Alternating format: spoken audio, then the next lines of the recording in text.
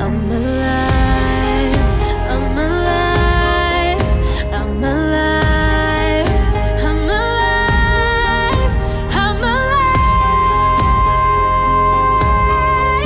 I'm alive. I feel because I'm alive. I took a fluffy brush and then the matte LA Colors palette, and I took the center color and put it on top of my eyelids. And then I was like, aha, I have an idea. And I took this shimmery-ish color of lipstick and I just straight up put it on my eye and then just blended that out. The cool thing about this look is, besides the eyes and that color, whatever you want to classify it, is that this only requires 3 colors, which is yellow, white, and black. Super simple colors. So here we are, making my first mistake. I took this brush and I used it for the yellow body paint. So I made a fishy face and I just brought that up from the hollow to my ear, and then I made a stroke down, as you can see. I took a smaller brush and I fixed up the lines and stuff, and then I filled it all in.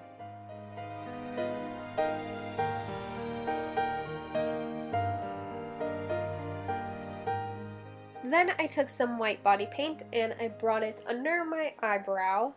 I made a line over the bridge of my nose to connect it up so it would be the same level on the other eye, and I did the same thing.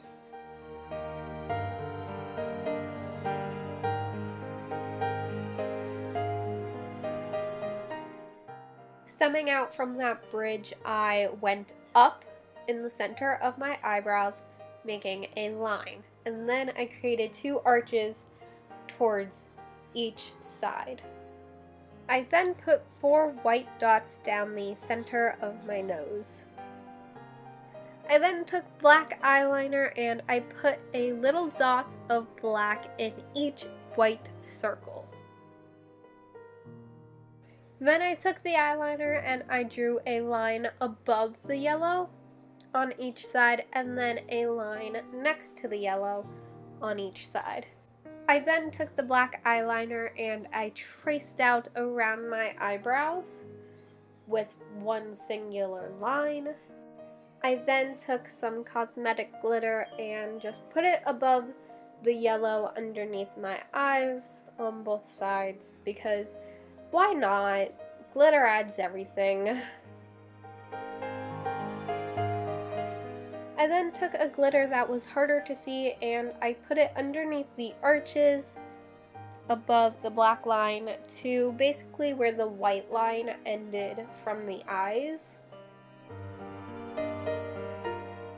I took the same lipstick from earlier that we used on our eyelids and I actually used it for the proper use of being a lipstick. Finally, I took a clean spoolie and I just used it on my eyelashes to make them appear longer without actually using mascara.